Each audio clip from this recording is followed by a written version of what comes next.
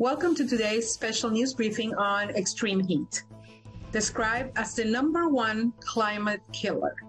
Last week alone saw 4 consecutive days that were the hottest ever recorded on Earth.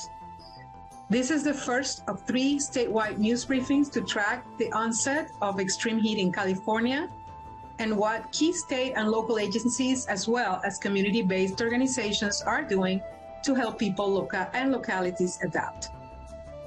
Today, we welcome speakers who will help us understand what is extreme heat and how the state is mobilizing extraordinary resources to protect its most vulnerable residents. Now we're going to start with V. Kelly Turner, who is Associate Director of Urban Environmental Research at UCLA, and she will give us a wider context for understanding extreme heat. Professor Turner, please go ahead. Welcome. Hi, thank you so much for having me today to speak with you all about this topic. I'm an Associate Director at the Luskin Center for Innovation, which is an environmental policy and planning research center at UCLA. And we work a lot on bringing sort of the science of extreme heat to effective policy and planning. And so the first thing that I usually tell people when we're talking about heat is that there's really 3 buckets. The first is extreme heat, which gets a lot of play. This is heat waves, weather that's exceptional in some way. And that we know that extreme heat's going to get longer and worse in the future. And then that's made even worse by the way we build cities regionally. We put a lot of buildings and impervious stuff out, and that creates what's often called the urban heat island effect. The urban heat island effect, which makes whole cities hotter than places that are not developed sometimes. But on the other hand, this third bucket is the human heat burden, and that is the way that people experience heat as they live their daily lives. And I argue that this is the one that matters the most to the quality of life of Californians, and it's also the one that's most inequitable. This is basically neighborhood to neighborhood, what kind of infrastructure, green and gray, is available to people. So one of the most important things we can do to address extreme heat and inequity is to think more specifically about shade infrastructure. And that's because primarily the way that people feel hot is from exposure to the sun. And so you can reduce temperatures on the body by about 30 to 40 degrees Celsius, as measured by a composite metric that we use in our lab, in just a few feet. And that's just by erecting a shade structure. And so we define shade infrastructure as all of the green and engineered sources of shade, including awnings, sails, and multi-story buildings, and the policies and planning tools needed to implement them effectively and equitably. Because most Californians are effectively living in shade deserts currently, but the distribution of shade in the city is very inequitable. So I want to highlight the example of Pacoima, where we recently did a shade audit in a neighborhood and a school. And we found that the school has, for instance, less than 10% shade in the midday hours.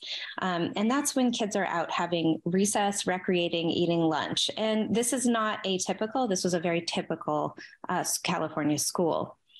So what do we do about it? Well, we need to be really specific about settings like schools or residential or transportation, because different interventions are going to be needed in each setting. So in schools, play yards need less asphalt and they need more shade to effectively address the heat issues that children are facing. But we also need to address regulations. It can be really difficult, for instance, to just erect a shade structure in a school because the way construction is financed and regulated by the state. And if you're interested in this, you can take a look at, we have a series of heat policy briefs at our center. I believe the link will be sent out. One on the housing sector and one on schools.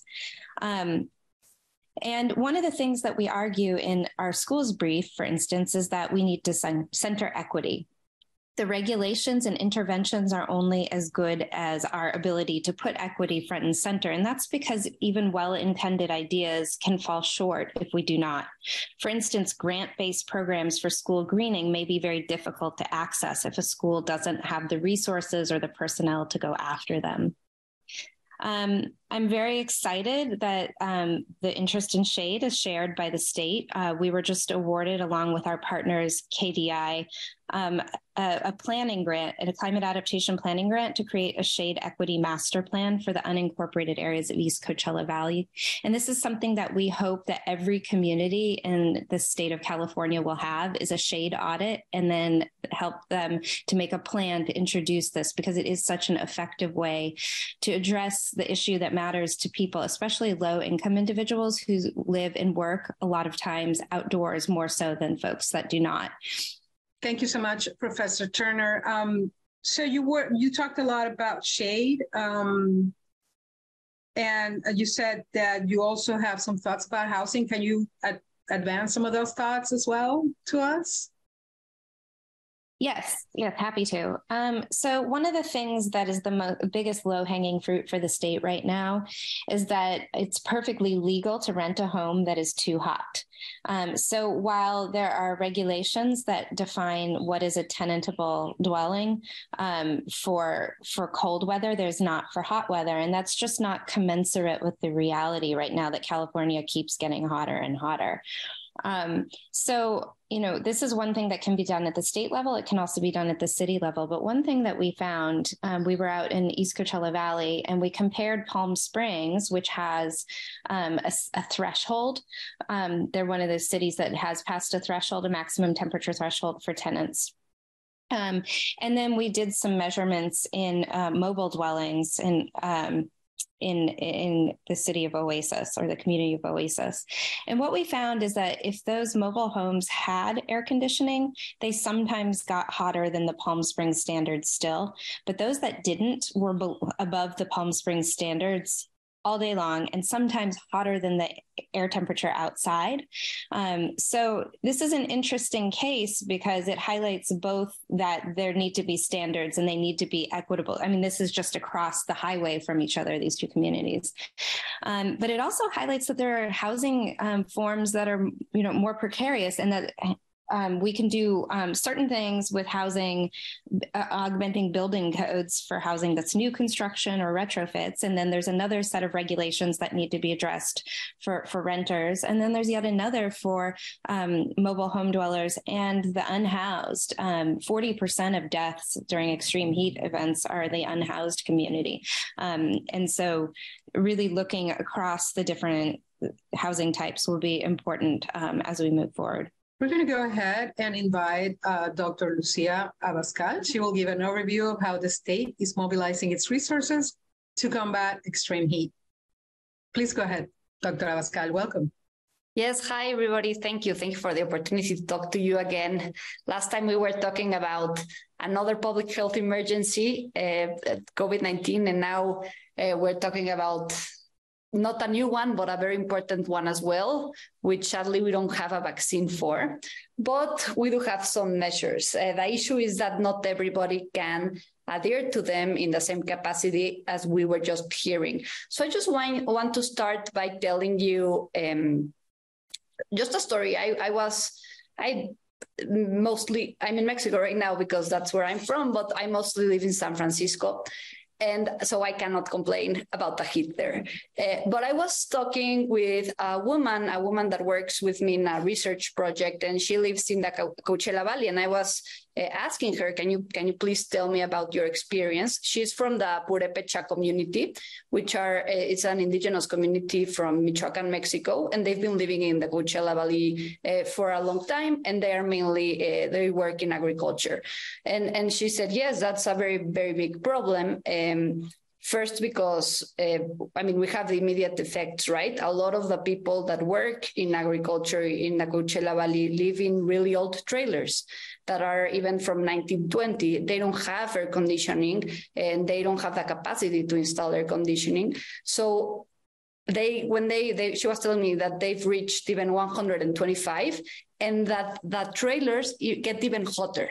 So there's no safe place for them to go. And once they are outside, there's no shade. So that's a very big issue that's impacting their communities. And many communities like her. But she was also talking about the consequences that might not cause heat stroke. For example, she was telling me that one of the big cooling sites they have in Coachella Valley, Salto Sea, was starting to dry, and that was causing that some chemicals in the bottom were raising, and now that her house smells like sulfur. So just a lot of consequences, even in these places that are used to heat, and they've always experienced heat. What we're seeing, what we expect to see going forward is even a couple of degrees that can make things way harder.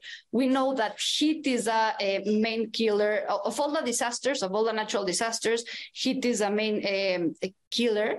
I was reading the other day in the New York Times that just last year, 60,000 people died in Europe because of extreme heat, right? And we'll start seeing those numbers in the US, in California. And we at the state really want everybody to be prepared. And I wish we could do something, and we can, but it will take longer to change the course of things. But right now, it's very, very important for everybody to understand the dangers of heat. And that's why one of the main things we are doing is this sort of activities to inform the public about the dangers of heat, right? So what are important things to consider when thinking about heat? We like to focus especially on three. So first, stay cold. Stay cool. Stay cool. If you can stay inside in places that have AC, if you're fortunate to have it in your house, try to turn it on. If not, local libraries, malls, and other places where you can get AC are good places to go. You can find in the website Pilar shared with us, there's a list where you can find cooling places by each county, and there you can direct people in your own counties to go to them. Then the next one is to stay hydrated. Very important to make sure everybody, especially high-risk populations, small children, pregnant women, elderly people, and people that might have a disability, it's very important that to make sure everybody's hydrated.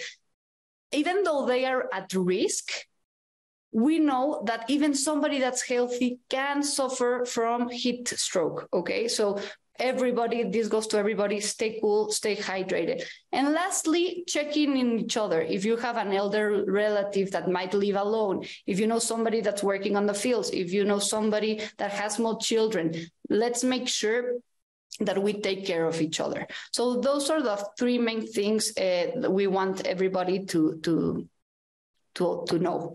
And then lastly, what is the state doing? So first, we want to raise awareness.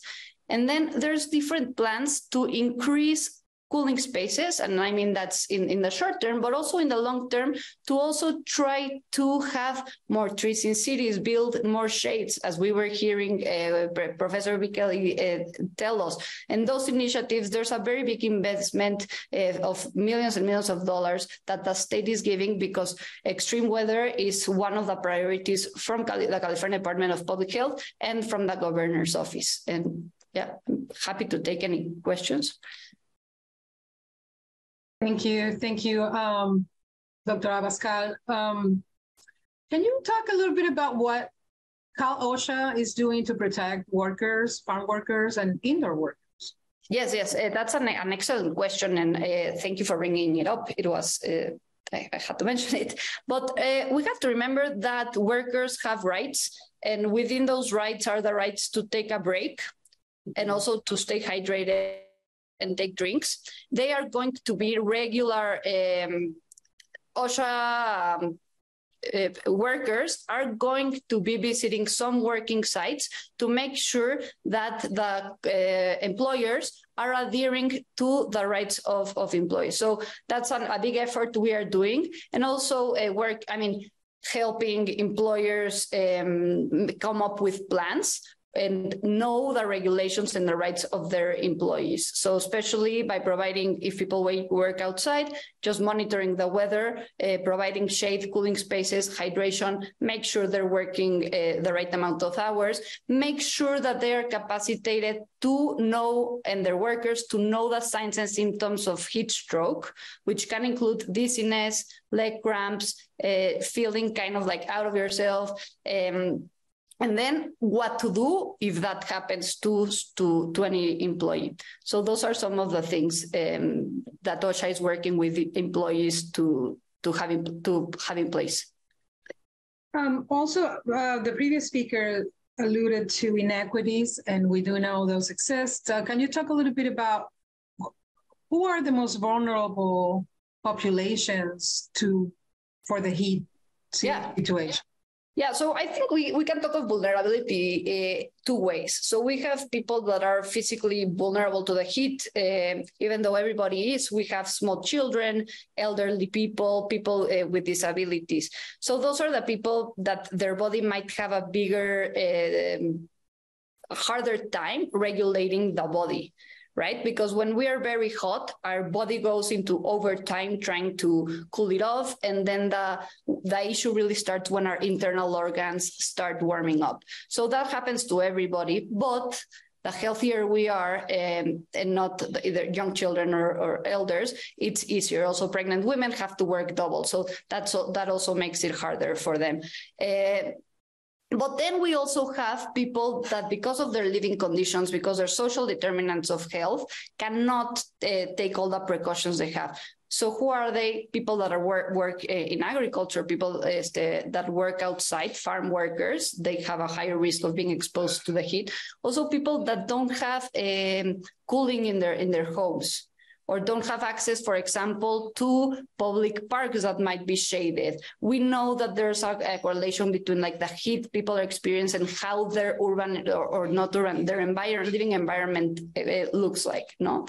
So those are people that are also people that have no access to healthcare, people that might live far away and might not reach a health provider in time when they are suffering. So all of the things we know that put people at higher risk also affect during heat strokes. And I'm going to welcome now Sandra Young. Sandy, welcome. Thank you very much. And yes, I speak with my two hats that I've worn for 30 years, my primary care provider to an overwhelmingly farm worker Indigenous population in Ventura County, and then also as an equally long-term advocate and supporter for the MICOP, as you call it, Mixteco Indígena Community Organizing Project, which is an extremely important organization in advocating for the rights of farm workers, and particularly Indigenous farm worker families. So just a few points that others have not mentioned yet. I would say that in Ventura County, which is clearly less heat challenged than Coachella Valley, but we have always seen heat-related injuries, heat-related illness in primary care, in the headaches and fatigue and rashes and dizziness and fever that people come to see us with. It's important as providers that we are able to recognize those symptoms as often being tied to heat exposure. And I think we don't do that good a job at recognizing those connections many times. So even though Oxnard is cooler than Coachella Valley, if you picture a strawberry field, which is completely open, where workers are covered head to toe in clothing, bandanas, to protect from dust and toxic chemicals. And then on top of that, you are in a situation where in part of the year, people's wages are tied to the quantity of fruit that they pick, so that you will literally see workers running with their heavy baskets of fruit to the trucks so that they can hopefully make that little bit of extra money that allows their family to pay the rent and eat, given the low level of farm worker wages. Similarly to the open strawberry fields, picture the what they call the high tunnels, the tarps basically, under which crops like raspberries and tomatoes are grown, where this is a huge enclosed tent which traps the heat, which traps the chemicals. Someone from Mixteco Project was just telling me that in the mornings when it's hot, you can see the fumigants rising out of these tents shortly before people have to go to work in them. So these are chronic conditions that are only going to be getting worse. Another problem that I want to raise is that while there are standards, important standards, at least in California, regarding water and heat and breaks, that these are largely ignored in the fields. The Mixteco Project recently did a caravan tour, and out of 12 sites that they looked at, only 3 had adequate water available. Water is often far away from where people are picking, so that even to go and get water, you're going to be raising your body temperature even more. In addition, while I think it's the education component of educating people around excessive heat exposure is extremely important, that we need to remember that there are the majority of farm workers in California are undocumented. This means that they are very often not in a position to complain, to insist on their rights, to insist on their breaks, for fear of being fired, for fear of losing that tenuous hold on existence that they currently have. So, I work with a Mixteco Project, with Radio Indígena, very important resource for the Indigenous community. They are already partnering with Heat Ready California. There are already Instagram posts and translation in Mixteco language to bring this message to people. But I would argue that more than education is required because of the enforcement factor, and that to me, a way forward is to mandate that every field with more than 8 workers have an elected worker representative who is empowered to monitor the health and safety standards in that field and to work with OSHA. OSHA is a very important agency, but their resources are very limited. And when growers know that OSHA is coming to town, they have a quick cleanup oftentimes. And so there needs to be an on-the-spot immediacy to the ability of farm workers to insist on the proper standards for heat exposure.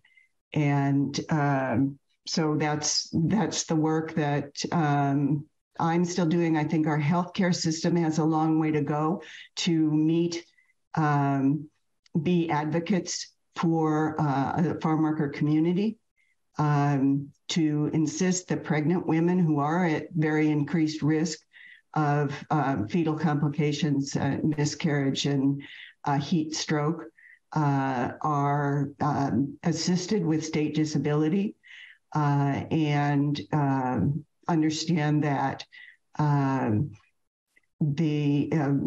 healthcare system needs to be an advocate for our communities and not simply a passive provider of medical care. So I'll leave it at that and let the discussion continue. Just the other day, I was on Facebook and a person I know posted something about it being a lie that the Arctic Circle is getting warmer. You know, with vaccines, we had this information. Are we having this as a problem here too? I mean, I can add a little bit. I've done some work on the misinformation aspect. And I mean, I started that work with COVID vaccines, and now I've just moved into misinformation, period, because it's such a big thing, right? And the crazy thing with weather is that we are experiencing weather right now. No, it's not like, yeah, the Arctic, that's easier to dismiss, but you cannot be in the middle of a heat wave and dismiss the heat wave. So I think there's like this complete disconnect of how the weather is connected and how our actions here where we are affect others. And I think that's the thing that's very disconnected, and why communications, as Marta was saying, is so important. And just try to find a way where how people can understand how weather is connected and how what is happening in the Arctic affects what happens in California and the coral reefs in Florida, right? How everything is connected. And at the end, we are experiencing the effects of all of this warming. And I mean, heat stroke is one of the fastest consequences of extreme weather, right? Because like it happens like that, but we're also going to start, I mean, water, no, if people cannot access water, if we can't access food, no, and it just goes like downhill from there. So of course that information is very, very important. Well, thank you everyone. This was an amazing discussion, really great. And we appreciate you for being here today. I hope our media take this message to their audiences. Thank you so much.